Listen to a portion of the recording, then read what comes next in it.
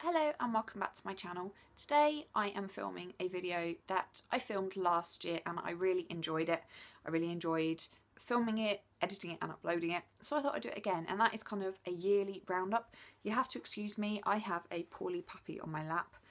I'll explain about that in a minute. So yeah, I'm going to talk about the things that I've loved, the things that I've done, just my year basically. You'll have to excuse me because I am feeling very poorly. I've got a cold, so I look very rough and I didn't put any makeup on, so you have to bear with me, I'm sorry. I'll just talk about kind of some of the things that have happened that I haven't really talked about. I'm going to talk about kind of how my year started, first of all. It didn't start great, to be honest. I've been going through some stuff that I haven't talked about on here. I'm still going through it. I just think I'm dealing with it better. I know I'm dealing with it better.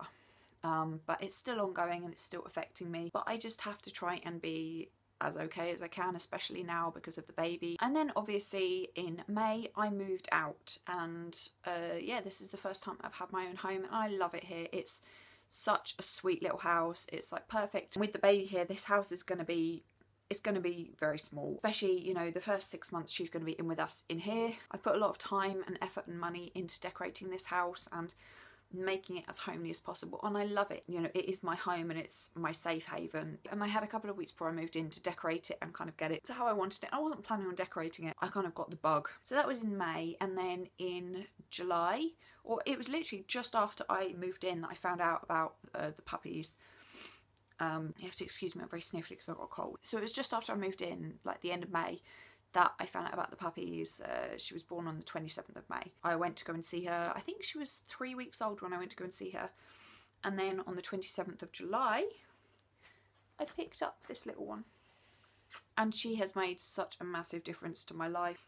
It's okay, baby girl. It's okay, darling. It's okay. Next thing I was going to talk about is the baby, obviously. 2 days before we picked up Dexter, unbeknownst to us, we conceived a child. And I am now approaching my 3rd trimester. And as I film this, it's actually New Year's Day. So like the fact that I am going to give birth to a child this year, I am going to have a baby this year, it's like, whoa, holy shit. And I know that this period is going to go so quickly because January there's so much going on. Like next week I've got some heart scans, I've got heart tests. The week after that we've got midwife, we're having the 4D scan. Then it's the baby shower and we're going to meet Dexter's siblings. And I'm so looking forward to that. Like, of everything, I'm so looking forward to that because we've kept in touch with her litter mates, so we're going to go and meet up with them. The day after that's my baby shower. The weekend after that is my birthday, and then like 2 weeks after that is March, and then like I'll be like 36 weeks pregnant, which is like, you know, it's almost full term. It's something that I never thought would happen. I've talked a lot about kind of how I feel about the baby, especially over on my second channel, Bean and Me, which is kind of all things pregnancy and baby related. The next thing I'm going to talk about is something that I've touched on, and it's kind of a more negative thing, and that is financial issues. This year I have, like more than any other time, I have struggled with my money so bad. You know, I've been paid for Dexter, paying for a baby, paying for a house, paying for bills, petrol, food, everything. It's expensive. I kind of just started to get on top of things, and then it got to be Christmas. So paying for all of Christmas was like, I've got an overdraft, and hopefully by the next couple of weeks it should start to get better. But obviously we've got to start buying the big baby stuff soon, but it should be okay. It's just, this has been a really, really, really tough time. Like I've been living in my overdraft, I think since the end of the summer pretty much. I've not had, you know, I've only had a few days where I've been in credit, but it's just part of being a grown-up, I think. It's not even that I've been splashing my cash on anything crazy. I've bought, like, I can count on one hand the number of things that I bought for myself since the end of the summer. Yeah, paying bills is expensive, and it's really annoying because all of my bills come out on the same day, and it's a week that I don't get any money, and it's just, it's a bit bad, but I'm getting on top. The next few things are kind of things that I've enjoyed, like things that I've watched or bought. And the first thing is this jumper, actually. I bought this like end of November because, you know, as I just said, I've been struggling with money, and it was getting to a point where I've got no winter jumpers, and the winter jumpers that I do have don't fit me because I've got a pregnant belly, and I just wanted something warm and snuggly that I could wear kind of inside the house when I'm just chilling. And I don't know if you can see, but it's a black chenille jumper. It's from the men's section in New Look, and it's massive and it's comfy and it fits my bump and it will fit my bump right to the end. And it was only, I think it was £20 and I think I had 20% off. Like chenille and velvet are my favourite materials. And the other thing is more of a summer thing, and that is a denim jacket that I got like late spring, early summer. I think I mentioned it in one of my other monthly videos. It's a denim oversized jacket from Primark and it's got like massive rips and it's just really cool.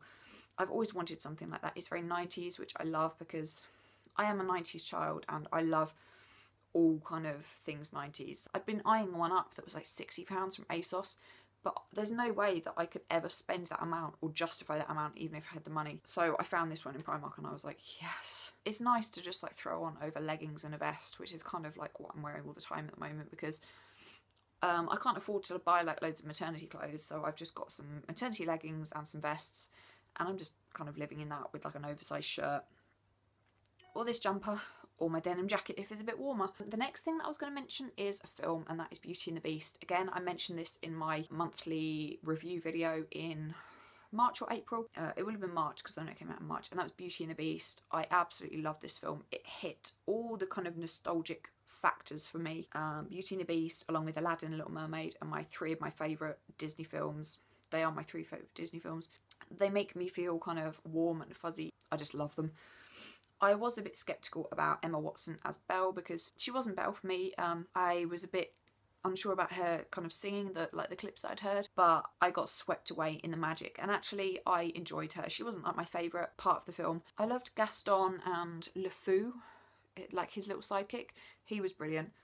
And Lumiere, I thought he was brilliant as well. I went to see it twice at the cinema, which is very unheard of for me because I'm not a massive fan of going to the cinema. I am actually going to try and go to the cinema in a few days' time. I'm going to have to go on my own because I don't think Sam wants to go and see the film, and it's The Greatest Showman and it looks amazing. It kind of looks very Moulin Rouge-esque, and yeah, when I saw a trailer for it, I was just like, yes. But one thing that I do want to do is have like a collection of Disney DVDs. For obviously, our daughter won't be watching DVDs like straight away and film and TV and stuff straight away. We've got a few years for that yet, but I had all of the Disney kind of films on VHS growing up, and I'd love to kind of carry that on with my daughter. Unless she doesn't like Disney, she might not like Disney.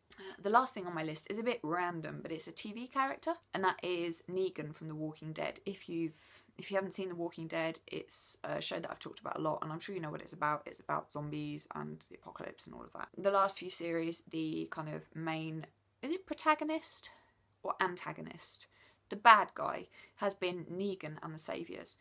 And when we first met Negan, like Sam had been so excited to see Negan on screen because he reads the comics. It'd been built up for me and it didn't disappoint. He is by far one of my favourite TV characters of all time. I think Negan is just an amazing character. He's funny, he's likeable for a bad guy, he's charismatic, and for me, like, he makes The Walking Dead for me now. Like, there were a few episodes in the first half of the last season where he wasn't in it at all, and I was just like, I got Sam a mug with Negan on it for Christmas in his stocking. Anyway, I've talked for far too long about this year. I'd love to know what your highs and lows are of this year. I mean, obviously, these were just like the main things for me, that like the things that stand out when I think of 2017 for me. There's so much more gone on in my life that, I mean, a lot of it you know about because I talk a lot about my life online. I'm filming a video about 2018 for me and what my hopes and goals and aspirations are for it.